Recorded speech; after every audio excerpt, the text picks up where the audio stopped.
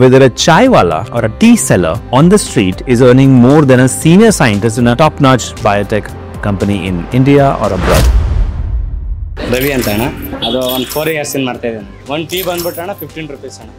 Daily ಒಂದು 600 ರಿಂದ 650 tea coffee ಹೋಗುತ್ತೆ.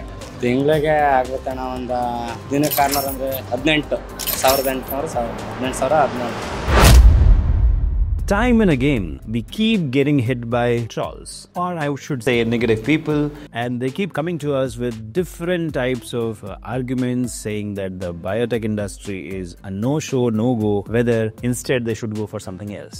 While they might have a better understanding of the Indian economy and the global economy, I still believe that biotech industry provides plethora of opportunities to a lot many of you and will keep providing in the future. But this particular comment really hit my nerve. So I thought, let's make a video to respond to this, and it will be a fun comparison to find out whether a chaiwallah or a tea seller on the street is earning more than a senior scientist in a top-notch biotech company in India or abroad. So we will not look at the best tea seller in the market versus the best guy in the biotech company, but the average salary comparisons we will do. To be very frank, a tea seller is into a business while a biotech scientist is not into a business, he's in a profession. So you really can't compare apples and oranges, because most probably Mr. Tea seller is not taking a salary. Whatever is his profit, he might be presuming that as his salary. So whatever is the cost which he has incurred, minusing that, then only you can say, okay, this person has earned this much as his salary. But apart from that, let's look at the gross income they both are going to have. Looking at a senior scientist in a biotech company, currently, as we speak in India, senior scientists in startups are earning somewhere around 12 to 15 lakhs per annum, Indian rupees. As they progress like 10 years, 20 years, they might be well beyond 50 lakhs per annum. But since we are talking about average, let's take an average of 25 lakhs per annum is the salary of a senior scientist in companies such as Biocon, Syngene, and various other pharma companies like Zydus and Torrent, Dr. Reddy's as well.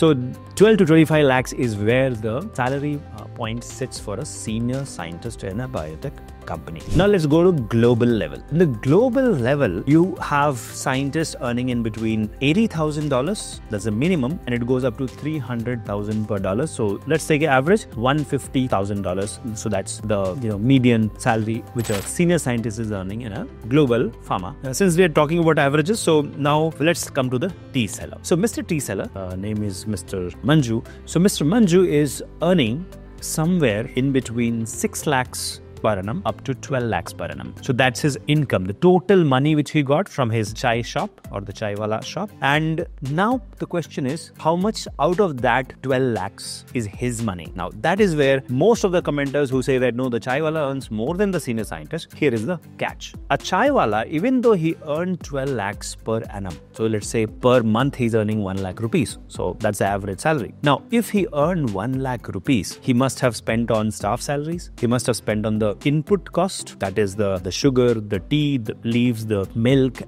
buying them in bulk, and then of course making the tea, and then of course he must be paying a big component as a rent for that particular chai dhaba, right? So now that we know, okay, majority of his what we saw 1 lakh rupees he earned, we got excited. Oh my god, instead of doing biotech, I should have done a chaiwallah shop, I would have earned more. The truth is, this chaiwallah is actually spending more than the Biocon scientist on his business. So what happens is, now the minuscule amount, let's say 30,000 or 40,000 rupees, he might be able to save for himself and his family. So it's not true that a chaiwallah earns more. Prima facie, it looks like he's earning a lot of money, but the truth is he's not, because his input cost and the rental will keep increasing over a period of time, while the business is not defensible. So I'll come to that a little later. But now coming to the senior scientist in a company such as Biocon or any other big pharma companies. One thing which we have to know is, this person who is a senior scientist in this particular company, whatever money he's getting for himself. He need not employ people who would do things for him. So of course he must be living in a good house. Let's say he's paying rent, or maybe he has bought the house and he's paying EMIs, whatever might be, he's spending on himself, not on his company. So whatever salary he got, it is for him and not for the company Biocon or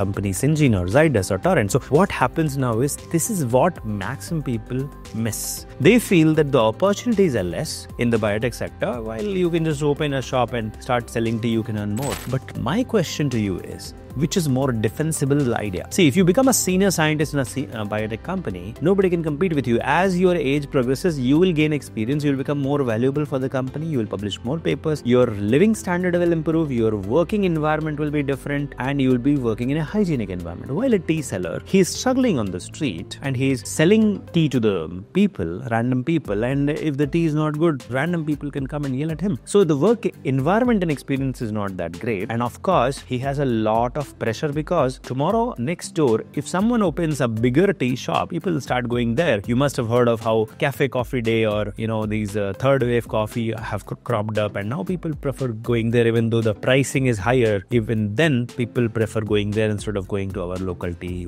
Chaiwallah. So that's where the answer is. But now we'll come to the next part. What happens in the future? So let's say the economy is going down. Okay, so we know that the economy goes up and then it comes down. So when the economy goes down, probably if this senior scientist loses his job, which most of the cases he won't, because he is in a defensible business, pharma and biotech is an evergreen field. But even if he loses his job, he can easily get a job somewhere else, because he has so much papers published, he has a reputation, he has worked and work experiences there. But when the economy starts going down in this Chaiwallah, people, of course, they will never stop drinking tea, probably might lose out to competition, because someone else can have a bigger, better chai haba or shop, and people might switch there, right? So it's not a defensible business. Plus, of course, there are multiple other challenges when you run a business like the Chaiwallah. Now coming to the last part, right, there are some companies like Cafe Coffee Day or MBA Chaiwallah or Dolly Chaiwallah, you must have heard of all these, Biotech Chaiwallah, Biotech, whatever Chaiwallahs are there. They are running into a different business which is scalable. They are going into franchisee, they are opening shops in multiple cities. Even then, the profit margins are not that great. Please go and check it out. So if you feel that a Chaiwallah can earn more than a biotech scientist, my suggestion is please go ahead and do that, and you will regret 10 years later, because 10 years later, this biotech scientist will have IP, that is intellectual property, patents, papers, reputation, experience, and a lot of network he would have built in his company and beyond his company, so he can easily get a job anywhere and he can grow in his career, while a Chaiwallah will be stuck at what he's earning today. So these are my thoughts about question if the Chaiwallah earns more than a biotech scientist. But for those who still believe that no, a Chaiwallah can earn more than a biotech scientist, I would suggest that go ahead, open a Chaiwallah shop or tea stall, experience it for 2 years, and then we will come and talk, right? So thank you so much for watching this video. I know this was kind of a fun video comparing to different professions.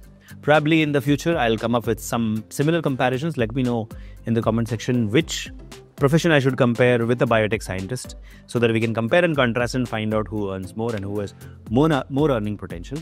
We'll keep making more such videos for you. If you have any video requests, anything you want me to share with you or our team to share with you, and I'll see you soon in the next one. Till then, keep shining, have fun, take care, bye-bye.